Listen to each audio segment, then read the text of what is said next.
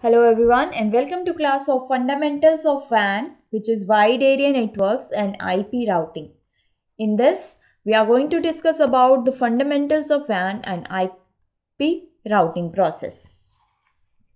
Wide Area Networks.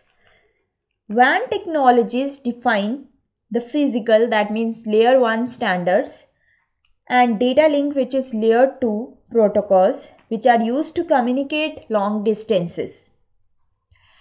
Two such technologies include leased-line WANs and Ethernet WANs in this. Leased-line WANs, these are first, the enterprise network engineer would order some kind of WAN link.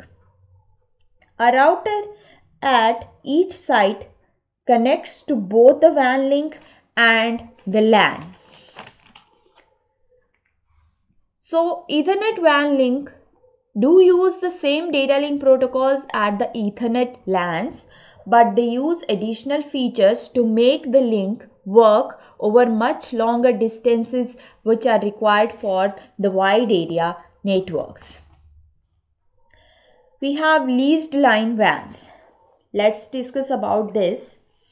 The leased line service deliver bits in both directions at a predetermined speed using the full duplex logic.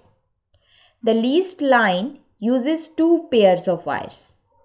One pair for each direction of sending data, which allows full duplex operation. Leased lines have many differences compared to Ethernet crossover cable. To create such possibly long links or circuits, a leased line does not actually exist as a single long cable between two sites. Instead, the telephone company like Telco, they creates the leased line, install a large network of cables and specialized switching devices to create its own computer network. To connect LANs using a WAN, the interconnect network uses a router which is connected to LAN and WAN link between two routers. We have different names for the leased line. Leased circuit, line and circuit used are the synonyms. Then serial links, that means or serial lines, bits flow serially and router use serial interface. Point-to-point link, T1 which is 1.4544 Mbps, private line, that means data is private, WAN link or link. To create the leased line, some physical path must exist between two routers on the end of a link. The physical cabling must leave the customer buildings where each router sits. However, the telecom company does not specify install one cable between two buildings. Instead, it uses what a large and complex network that creates the appearance of cable between two routers. It put their equipment in buildings which called as central offices or CO. So the telecom operators install cable from the central office to most and every other building in the city, expecting to sell services to the people in those buildings one day. The telecom companies would then configure the switches to use some of the capacity on each cable to send data in both directions. It creates an equivalent of crossover cables between the two routers. We have HDLC data link for leased lines. Two most popular data link protocols used for the leased lines between two routers, these are HDLC and PPP. HDLC is high level data link control and PPP is point-to-point protocol. A leased line provides a layer 1 service because the leased line defines only the N1 transmission service. Many companies and organizations have created data link protocols to control and use the leased lines. All data link protocols perform a similar role to control the correct delivery of data over the physical layer of a particular type. For example, the Ethernet data link protocol uses the destination address field so that it can identify the correct device that should receive the data, and FCS field that allows the receiving device to determine whether the data arrived correctly. HDLC also have similar functions. When one router sends a HDLC frame, the frame can go only one place, to the other end of the link.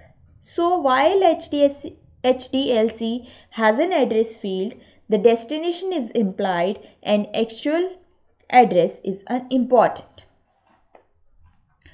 HDLC has less work to do than Ethernet because of the simple point-to-point topology of the leased line. HDLC exists today as a standard of ISO. It has HDLC field, flag, address, control, type, FCS. Flag, it is equivalent to Ethernet like in preamble and SFD, which is in Ethernet. Address, in Ethernet it is destination address. Control is not there in Ethernet. Type is there in Ethernet. FCS and FCS are same in both. Flag is there to list a recognizable bit pattern so that the receiving node realize that a new frame is arriving. So whenever a new frame is arriving, a flag is initiated. Address identifies the destination device. Control, it is mostly used for the purpose no longer in use today, like for link between the two routers. Type will identify the type of layer 3 encapsulated packet inside the frame. FCS for error detection process, and variable, which is the data itself. So how routers will use a WAN data link? Routers physically connect to both LAN and WAN, with those LANs and WANs requiring that the data can send inside the data link frames. Leased lines connect to routers, and router focus on delivering packets to the destination host. TCP/IP network layer focuses on forwarding IP packets from the sender host to the destination host. The underlying LAN and WAN just act as a way to move the packet to the next router or the end user device. So we have steps for this. PC1 network layer, which is a IP logic, tells that it has to send the packet to the nearby router R1. Router R1 network layer logic tells to forward or route the packet out to the leased line to the router R2. Router R2 network layer logic tells it has to forward or route the packet out of the LAN link to PC2.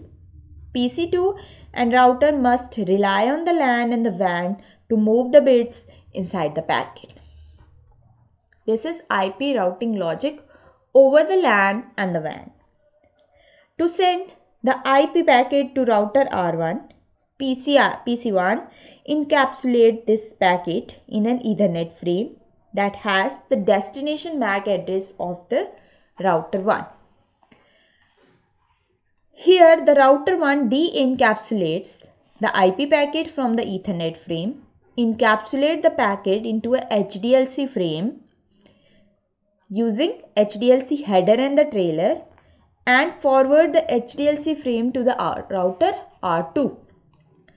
Router R2 de-encapsulates the packet from HDLC frame, encapsulate into Ethernet frame that has the destination MAC address of PC2, and forwards this Ethernet frame to PC2. Leased lines have many benefits that have led to their long life in the WAN market. This is the process that I have explained. So these leased lines have many benefits. It led to long life in the WAN market, and it is like used as a technology also. Thank you.